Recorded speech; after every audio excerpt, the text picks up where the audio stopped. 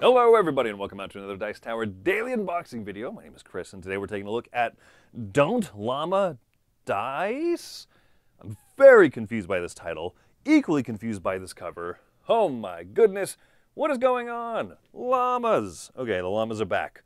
Roll dice and match them to the cards in your hand. If you can't, take a card from the center and add it to your hand. Take negative point chips for leftover cards if you don't draw a card. But give back chips if you win or roll all llamas. Win by having the fewest point chips at the end of the game.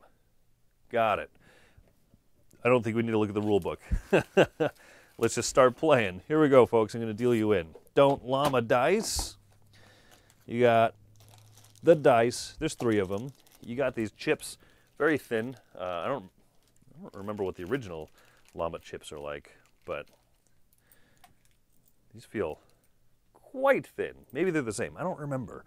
I thought the ones in the original llama were a little bit thicker.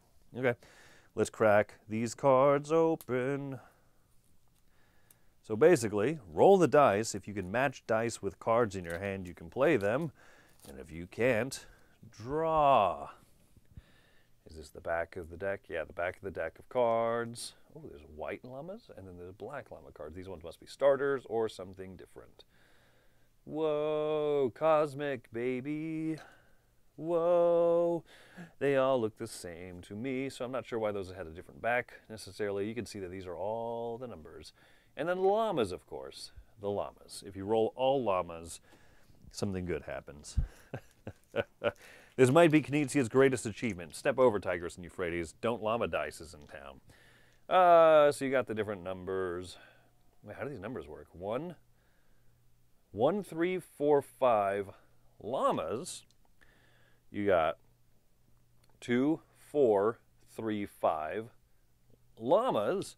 And then you've got 1, 2, 5, 6 and llamas.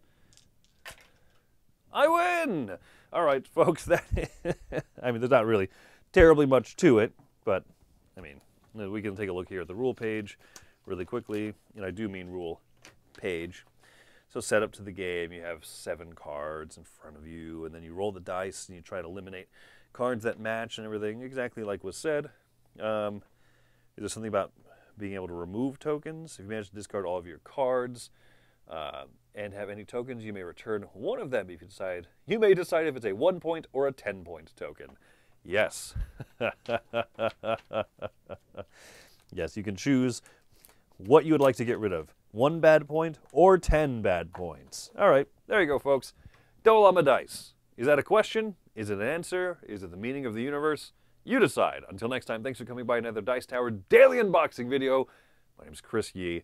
Have yourselves a llama-tastic day. I'm sorry about that. Llamas.